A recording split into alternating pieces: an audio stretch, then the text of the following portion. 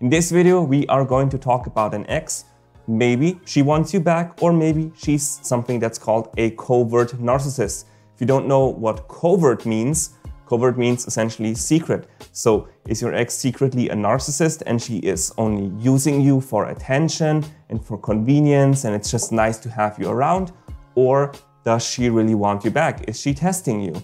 And is she trying to figure out if it's the right thing to be with you? And you essentially have to look at patterns. Now, sometimes it's normal that an ex will pull away, and maybe it's because you said something needy or you did something wrong. But sometimes she's just pulling away because she's a mean bitch and she is just using you. So I have a message from a guy, and let's see what he has to say about this and his situation, and what do I have to say about it. So he says, "Hi, please help me solve my situation with my ex-girlfriend. I have been dealing with my ex being hot and cold and giving me pretty damn obvious signs that she's interested in me, and I don't know what to make of it. One day she's into me, the next she's gone. Everything with her keeps on going in circles, and our conversations don't lead to anything like dates, getting back together, talking to solve our differences, etc. And it has been giving me a lot of anxiety. The too long didn't read before I explained it in detail is that my ex has been messaging me over and over with small hints here and there that she is interested, but every time she comes back, it's as if there's some kind of condition that I don't meet, and she says she needs more space, time to think, and so on. This has been awful for my mental health, and I've had more than one panic attack in the last year about this, or rather about how I feel about us, myself, and her not showing me any love and appreciation." So it's very important to recognize if your ex is giving you a lot of anxiety, there might be something wrong. It's normal to have anxiety after a breakup. It's normal to get anxiety if your ex reaches out to you, if you're still really clingy and still hung up on her. It's kind of normal to be very afraid, not knowing how to cope and deal with this situation. But I have to tell you, at some point, if you have continuous anxiety and the situation is not resolving itself, there's a high chance that there's something wrong. And there's a high chance that she's just using you for attention. Because ultimately, after a while, an ex either makes up her mind that she wants to be with you, and maybe she's tested you a little bit, she's gone a little bit hot and cold, maybe she pulled away a little bit, but after a while she made up her mind, okay, fine, let's get back together, let's give it another shot, or she disappears. And everything else is just back and forth breadcrumbing, hot and cold. It's narcissism tactics, and this is why people often get anxiety in relationships, or rather after relationships, after a breakup. So it is a bit of a red flag that you are feeling a lot of anxiety. I'm not saying that it's not normal to have anxiety, but if you really feel like you just can't cope at all anymore and your life is in complete disarray and this woman is causing this disarray repeatedly, then you might have to reevaluate the situation and say, well, maybe she's not right for me. Maybe I should keep my distance because this is never going anywhere. So he then says, "So to explain our breakup in detail, she and I have been in a relationship for almost 2 years. When we started dating, things developed really fast and we had sex fairly quickly after the second date. Maybe it's a sign that we rushed too quickly into a relationship, since we did have several issues in our relationship where we just couldn't find common ground, and my girlfriend did criticize me often about simple things that I wouldn't be doing right. Some of it was really simple stuff like her not approving of the kind of food we'd stash in our fridge. It often felt like no matter what I did, I just couldn't do things right for her. I won't pretend that I was perfect either. I didn't always have enough patience with her need for attention, and sometimes I would get agitated when I had to work and she wanted to spend time together. Eventually, things got heated between us and we broke up in a very emotional fight. So at this point, I couldn't really tell whether she is maybe narcissistic or not. You did get in a relationship too fast. That is a bit of a red flag, but that doesn't necessarily mean that she is a narcissist. Maybe she was love bombing you and she was being way too nice to you, and then you wanted to be in a relationship too quickly, which could also just point to you being very codependent. And well, she was critical of very simple stuff like what food to stash in the fridge. That's a bit silly, unless you stash fucking awful food in the fridge, like maybe durian, which smells horrible, like some really smelly fish. I don't know, man, what you've been stashing in the fridge. You know, so there's a bit of criticism, but you should be able to work around that. And you didn't have so much patience. She needed attention. And also, again, I can't say if she is a narcissist at this point. Narcissists certainly do need attention, but every woman ultimately needs attention from you. So maybe you just screwed up there. So at this point, can't really say anything yet. So let's look further. He says, this happened very fast. So the breakup happened very fast. This happened very fast, too fast for me. I wanted her back after I realized after a few days that this was very impulsive, that it was a very impulsive decision. I tried talking to her and said that I didn't want us to keep fighting and to talk about our issues. She said she thought our breakup was for the best. Afterward, I kept on begging and pleading very desperately for about 1 week, but nothing I said seemed to affect her. The worst part of it was that I saw her less than a week after our breakup, hanging out with another guy, and it kind of looked as if she was dating him.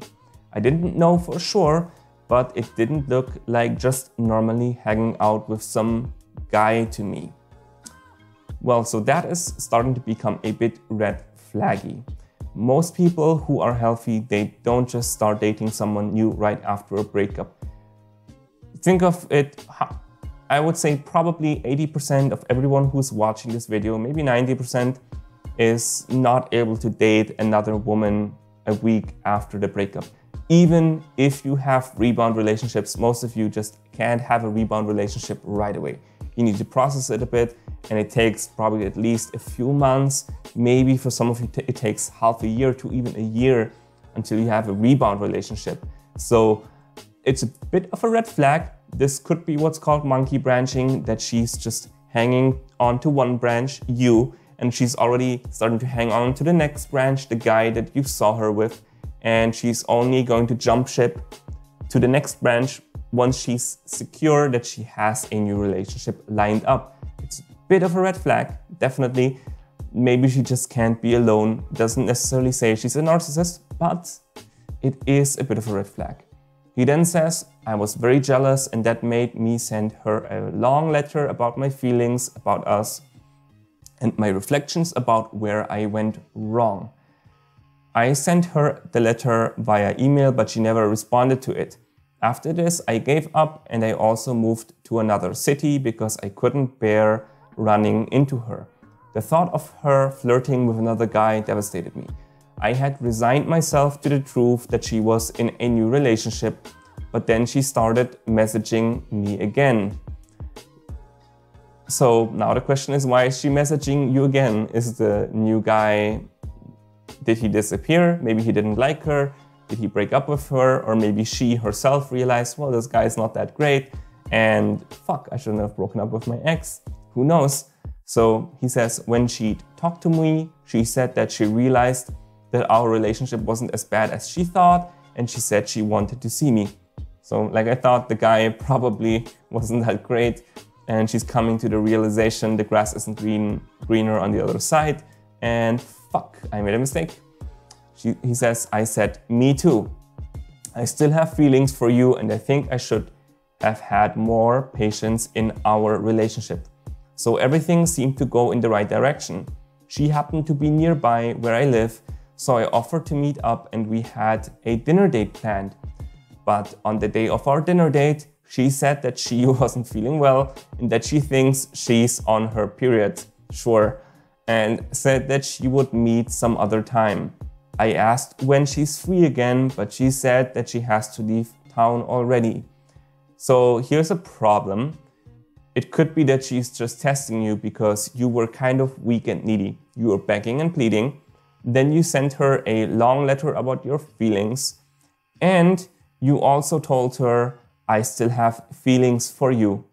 So you're giving her a lot of power, and she basically has the choice to make, do I get back with you or not? You know, she basically does not worry right now if she can have you back. She knows she can have you back any minute, any second. As soon as she messages you, she could have you back. So in a way, that could be a test, and if it was a test, it definitely turned her off. Same way, if she is narcissistic, also that gives her validation, and she can now just disappear because she got a little bit of her shot of validation, and now she could fuck some other guy again. So that's a bit of a problem. So in both scenarios, you are losing in this situation. So he then says, 3 months later, she reaches out again. I didn't expect to hear from her, and she said that she's staying with a friend in town. She suggested again to meet up. I agreed and jokingly said, you better not be on your period this time. And she said, don't worry, I just had my period. So in a way, you're kind of trying to put her in her place, but it kind of sounds needy and insecure, like as if you are afraid that she's going to flake on you again. So that symbolizes neediness and weakness and insecurity. She can probably tell. So he then says, so this time our dinner date actually pushed through. Good for you, lucky. She could have also flaked on you because of that line. I was really nervous and wasn't sure if she would stand me up again. When I met her, she looked as gorgeous as always, and our dinner was a lot of fun. We didn't talk much about our relationship, fuck-ups, and just had good conversations. That's good. Don't talk about your relationship after a breakup, just have fun and try to seduce her, and if you can get her into the bedroom, that's typically everything that you need. So he says, it was almost as if we had never met and we were getting to know each other again. After our date, I told her to go home to my place, and when I closed the door to my apartment, I mentally shouted hell yes, because I knew I was about to get laid and I was excited that we'd get back together. Yes, everything is going great, but there's a big but that's coming now. We made out in my bed and I thought everything was going fine until she cock blocks me and says that she's not ready because she just broke up with someone recently. So you're basically the replacement, the plan B or the plan C or the plan D, who knows? So she's using you in a sense. And now she's like, nah, maybe I don't want to do this. And he says, so because of that, we didn't have sex. We just fell asleep that night, and the next morning I walked her to her car. The night obviously didn't go as I had hoped, but I was still hopeful since we had spent the night.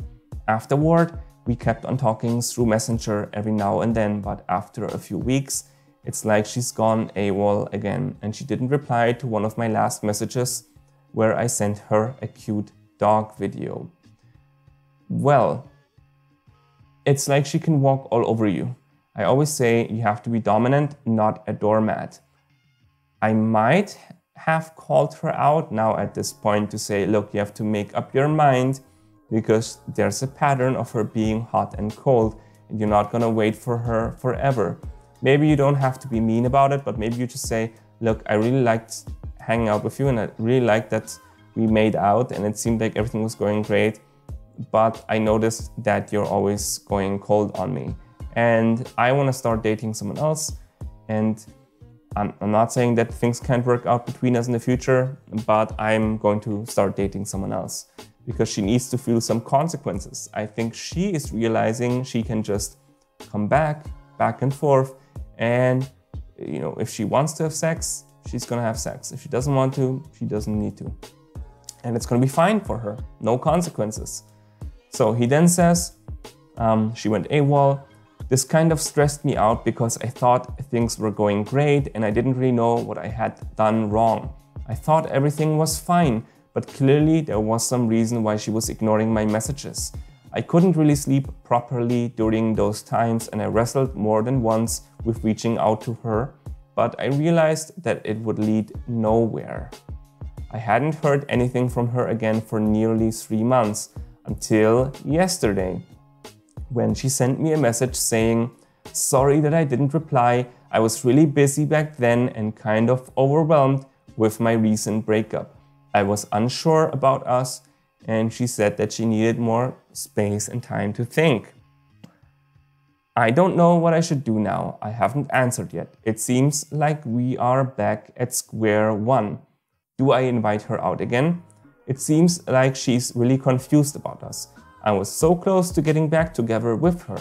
I don't think I did anything wrong the last time she was at my place, so I don't know what else I could still change about my behavior. What would you suggest I should do?" Well, I have to say, it sounds to me that you did everything right on your second date. You had a bit of an insecure line there with the, "don't flake on me," but overall it was good. You had fun at your date, and then you brought her to your place. And at this point, this is actually where it should have happened already. Sex probably should have happened. Maybe she's unsure about you, and that's fine. We're not gonna hold it against her. You can't know what was going on in her life, but it's a bit of a red flag. What I would do in your case, like I said, she could be a covert narcissist, and there is a case of saying that maybe she is just using you in this hot and cold as kind of like a game to her. What I would suggest is she gets one last chance. So I wouldn't even go into the fact that she apologized and all of that stuff, and sorry that I went AWOL on you. I would just say, yeah, it's fine. I understand that you need some space, and yeah, it's cool. You want to hang out again? And then you try to make one more date happen. And if then she either flakes again or she doesn't want to have sex, then you just move on and you find another woman. And actually, you should already start finding other women right now. This woman gets 3 strikes. After the 3rd strike, you're out of there and you're gonna start fucking other women. I'm not saying that she's a narcissist, but she clearly has a bit of a habit of at least being complacent and realizing that there's no time limit, no deadline, no consequences for her. She needs to feel some consequences. So try to set up one more date, and then after that date doesn't work out, well, first of all, maybe you want to send me another message, but most importantly, you start to move on and you start to date another woman, because it's all about unleashing the king within. And if a woman doesn't see that you are a king, if you have how much history? I think, did you mention this? Was it 2 years? You have history, and she should know how awesome you are. And if she can't respect what a king you are, and if she can't respect what of great qualities you bring to the relationship, then there's another woman who is going to. And she has had multiple chances now. So last chance for her. And after that, you say goodbye. I'm not gonna do this anymore, because there's a queen out there for me who is going to fuck my brains out, and she's going to respect me, she's going to love me, she's going to be really happy with my presence, and presence leads to passion, and passion leads to sex. You deserve awesome sex. So this woman doesn't want you, it's her loss. And that was my advice. Let me know in the comments, what do you think? Do you agree with this take or you don't? Of course, give me a thumbs up. And if you really like this, then subscribe. And if you subscribe, then say in the comments, I subscribe because I wanna be a king. And let us know what makes you a king. What quality about you makes your dream woman love you? Inspire everybody in the community. And aside from that, if you need some more help, you can get my book, Unleash the King Within, from Amazon, to talk about how to be confident, how to not be a doormat, how to be dominant. You can also get my training programs, Confidence King and Financial Freedom King. And of course, you can always book a coaching session with me. And do not forget to unleash the king within. I'm Andy Graziosi. I help you unleash your confidence and become the man that women love. See you, kings. Stay sharp.